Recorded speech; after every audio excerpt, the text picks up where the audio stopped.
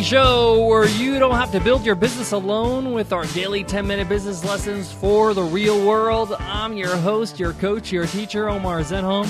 I'm also the co-founder of the $100 MBA, a complete business training and community online. And today is part 1 of our part 2 lesson on how to write an effective blog post. Blogging or writing great articles on your website can create a lot of traffic for your business. But writing is not always easy. It's a lot of work, so you want to make sure that it's worth the time that you're putting into. So in this 2-part lesson, I'm going to talk about 6 rules you need to follow if you want to write effective blog posts that can really generate incredible amount of buzz and can really help you grow your audience. These are 6 things you need to do every time you're about to write a blog post. Even if it's your first blog post, these 6 rules apply. I personally use them on every blog post we write at the $100 MBA. So let's jump right into it. Let's get down to business.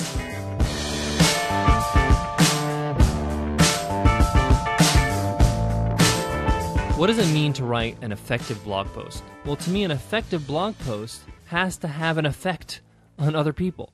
It needs to move people. It needs to create the impression where people feel like, wow, this post really has helped me. And in the world we live in with social media, the likelihood of people sharing a post like that is much higher than a post that was pretty good. So every time you write a blog post, you should have this goal in mind, this goal that you want to create a post that's so epic that people are like, wow, I got to share this with other people because it's so great. People do this. People share funny videos or interesting articles because they want to be a part of something powerful. So make your blog post that powerful thing. And in this 2-part lesson, today and tomorrow, I'm going to tell you exactly what are the things you need to focus on to make sure you have a powerful blog post on your hands. So like I said, there are 6 rules that I follow. I'm going to give you the first 3 today and the last 3 in tomorrow's episode. So let's jump right into it. The first rule, and it's the first one for a reason, is an absolute deal breaker. If you do not have this, there's no reason for anybody to read this post. And the rule is write about something people want to know about. I know that sounds obvious, but you really need to spend some time understanding your audience and write things that they would like to know about. Sometimes people use blogs to just write about things that are bothering them, to rant, and maybe that's okay. But if you want an epic blog post, something that's really being shared and people really love it, then you need to really, really write about something that people want to know about. People are dying to know, and you want to be able to help them out with that in that blog post. Let me give you an example. I wrote a blog post for a digital photography school. This is a huge website that gets millions and millions of visitors a day. But that blog post was shared over 10,000 times on social media. I got 10,000 shares on one blog post. And I believe the reason why it was shared so much is because of this first rule. I wrote about something that people want to know about. When I say people, it's the audience I'm writing for. And the audience I was writing for were for photographers that possibly would want to go pro with their skills. So I wrote a blog post that was titled The Ultimate Guide to Going Pro as a Photographer. And it was a huge post. It was like 3,000 words. And I go through exactly what they need to do to get started and start becoming a professional photographer. Now, I'm a business guy. I'm not a photographer, but I do know the business of photography. So I was able to help them in that way. But the point is that I wrote about something that audience wants to know. They want to know, hey, I have this skill of photography. How do I monetize this? How do I get clients? How do I create a portfolio? How do I get testimonials? I wrote about those things because there's nothing worse than writing a huge article and then realizing, oh, no one really cares about that stuff. So rule number 1 is write about something people want to know about. When I say people, again, it's the audience you're writing for. All right, rule number 2, give them valuable information and they'll love you for life. Give them something they can chew on, something they can use. Even if some of that stuff is meta, like it's just rhetorical questions to get them thinking about something.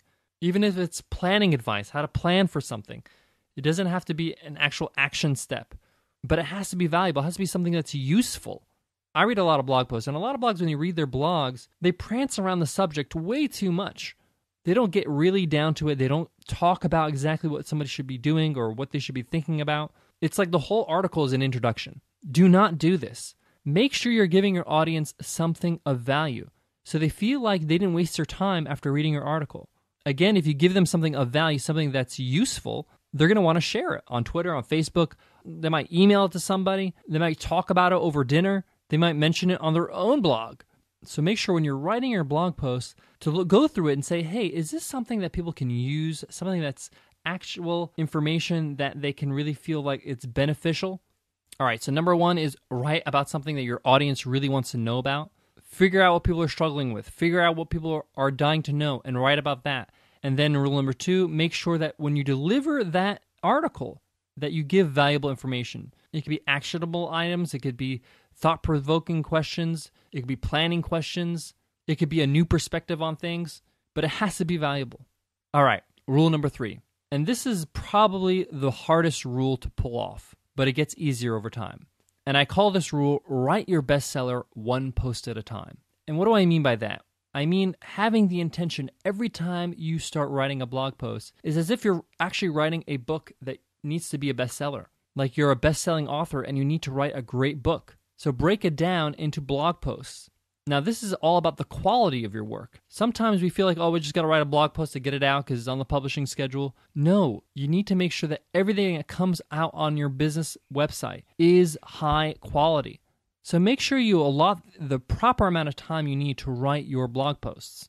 Have that mentality where you're writing your bestseller, your best work, every time you approach your keyboard and start writing your blog posts. Every time I write a blog post, I try to up the ante. I try to do better than I did last time. Even if my last post was really popular and people really loved it, and it was shared, I want to be able to, do that again on a higher level. Because the best blogs and the best writers are the ones that can do it consistently. If you can consistently publish really great posts, you're going to start to be seen as somebody who's credible, a great communicator, somebody that really knows what they're talking about, an authority in your field. So every time you approach it with this mentality of, I'm writing a bestseller, I'm writing a great, great book. It's just one post at a time. All right, guys, that was part one of our two-part lesson of how to write an effective blog post. The first three rules are, write about something you know your audience wants to know about. 2, give them an immense amount of value. Make sure it's valuable information that people really, really would love to hear and find useful.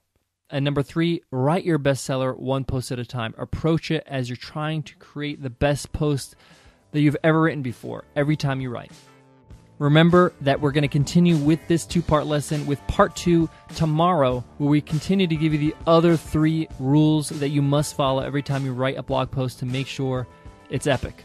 Guys, thank you for listening to the $100 MBA Show. Nicole and I are really happy to have you. Thank you for subscribing to the show, being great fans of the show. If you want to show your support even more, you can leave us an iTunes rating and a review. And remember, everybody who gives us an iTunes rating and review enters our weekly draw to win a free ride, a free lifetime membership to the $100 MBA Training and Community. Every Friday, somebody wins. We call it Free Ride Friday. It's a lot of fun. So drop us an iTunes rating and review. And plus, by giving us a review, you really help us get more exposure and help be exposed to other entrepreneurs just like you. Here's a great review from Emily. Emily says, Business Truth Nuggets, 5 stars. Short, to the point, useful truth nuggets about business. Keep them coming. Thank you so much, Emily, for your review. And thank you for listening to the $100 MBA Show. Guys, I want to leave you with this. Writing is one of those things that just takes time. It takes time to be really good at it. I don't really consider myself a great writer yet. I think I'm pretty decent, but I want to become a great one. And it just takes time and a lot of practice. And the more you write, the better you're going to get, the more comfortable you are with your own voice. And we'll talk about that in tomorrow's lesson. A little spoiler alert there. But the point is that don't be so hard on yourself at the start. The point is just keep doing your best. As long as you're putting out the best work you can, every single time you write a blog post, then you're on the right track. Just keep on producing great work consistently, and you'll find yourself getting better over time. Sometimes I read some old blog posts that I wrote like 4 or 5 years ago, and I really cringe. It's like, wow, I can't believe I wrote that. But it got me where I am today. It got me to a point where I feel a little bit more confident about my writing. I know exactly my style of writing, and I know exactly how to write something effective. So make sure you allow your mind to understand that this takes time. Don't be overly anxious to be this prolific writer from day one. This takes time. Just keep moving forward, keep writing, stick to a publishing schedule, and you'll get there. All right, guys, I'll check you in part 2 in tomorrow's episode. I'll see you then. Take care.